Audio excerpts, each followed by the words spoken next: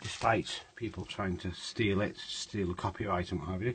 I'm just making this video to warn you of these laser jammer testers, or laser jammer destroyers as I call them, which are still sold by these bloody, especially the American salesmen, but they're sold in UK and Australia as well, I think. Here we have, as you see, a Philips oscilloscope. This used to be from a firm in Manchester, UK, England, a Japanese firm that was involved in the early development of the X-ray machine, and they're now involved in developing brand new ICs, chips, integrated circuits, call it what you will.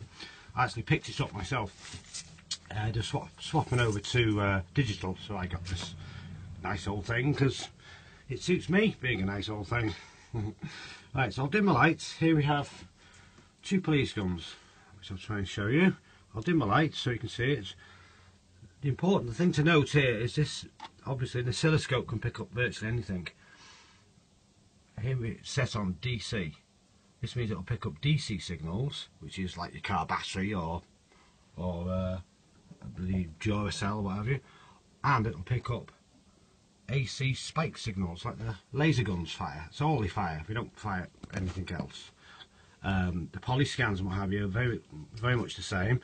Even the Dragon Eye, what have you, but it's just the pattern's different. It's the same sort of signal, sometimes higher or lower voltage, but the same as basic signal. So I'll dim the lights. Oh yes, and here you see, here we have a photodiode correctly biased. So I've already tested it, it's working fine. So I'll dim the lights. Now let's see, this is an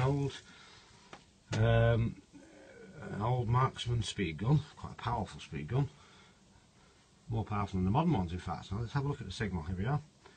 As we see, lovely. I've turned it up and dimmed the lights so you can see it clear. That's a lovely lead-out signal. Very powerful these. The modern guns aren't nearly as powerful, but obviously these used to run on the car battery or the bike battery with a flexi cord. Here we have a slightly more modern lead-out gun. This is an ultralight.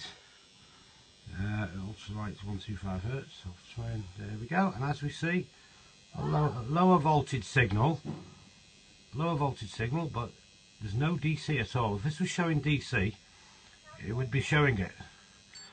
So, but it's not obviously. Now here, different kettle of fish here, boys and girls. Here we have one of these laser jammer testers, so-called testers. He says jokingly. So here we are, this will test numerous signals, as you see, up to 13 in fact. I'll just put it on, what's a fairly quick one. I'll put it on number 5, which is a Custom Pro laser. Right, let's see what it does. Now bear in mind, if this is shooting out a nice full signal, like these do, it will show us. But as you will see, it does not. Now, this is, I'll put it on, I've moved guns, let's put it back on 5. That's a nice fast Pro Laser 4, Pro Laser 3. There we go, so on fire now. Now watch what happens, I'm 2 feet away.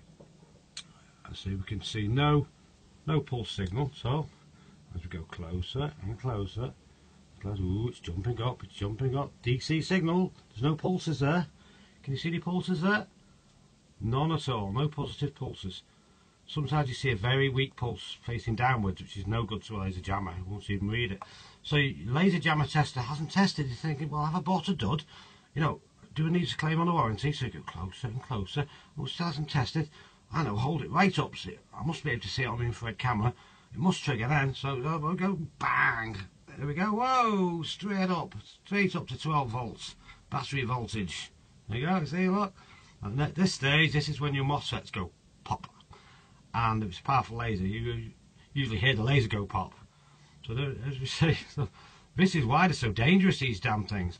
I mean, some of you guys will know, seen my videos before, and they've all been took off, because these guys selling the ALPs, and the Redenso XP, or whatever it is, and the Escorts, are the same people that are selling these shite, absolute shite. Like I say, I'll put it, and we know this is a bigger box and slightly different to the ALP and the RB905, but it's the same bloody chip they use in all of them. Well, very similar chip, so it does exactly the same. This is actually going to try and trigger your jammer It's got gross, crude IR inputs. And as we know, laser diodes, they're very precision things. They were only invented in the bloody 60s, 70s. They're not fucking light bulbs. So if you point these things at your jammers, you people say, "Oh, it's because his jammers don't do anything. He doesn't want you to test them. That's why he's telling you this." No, it's not. I test every unit before it goes. I know they work. I know they transmit, and I know they emit. And also, you guys would have seen the whiteout videos being stolen by that forum. You know, that forum. Yeah, that forum full of pricks. This is what all these testers do. You're playing Russian roulette. You use one of them shitty little AL or whatever. All the same. Snooper. This is a snooper one. This is terrible. I think it was exactly the same. You know, you're playing Russian roulette, but in your nice little like Tokarov or Colt revolver, you're putting like 5 shells in, not 1. You're playing Russian roulette with 5 shells. The chances are you will destroy any maker jammer, even a $3,000, $3,500 Stinger. And they think, I've had a couple of smart ass saying, "Well, why don't jammer makers protect themselves?" Well, they do. This will never, a lead gun will never do what these do. Never, because there's no DC signal. Look for yourself. No DC signal. I can put it on AC. This is AC, so it'll only pick up AC.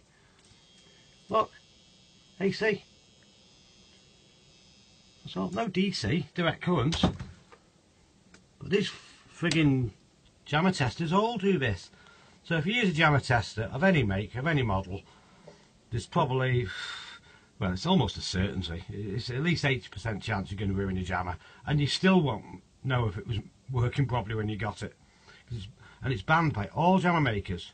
Have a look at my website, the top of the page on the jammer section. It actually says I've got an excerpt from Blinder warranty.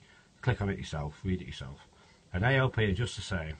And when a jammer comes back to the manufacturers and it's got a blown MOSFET and blown laser, they're not stupid. They know how you've done it.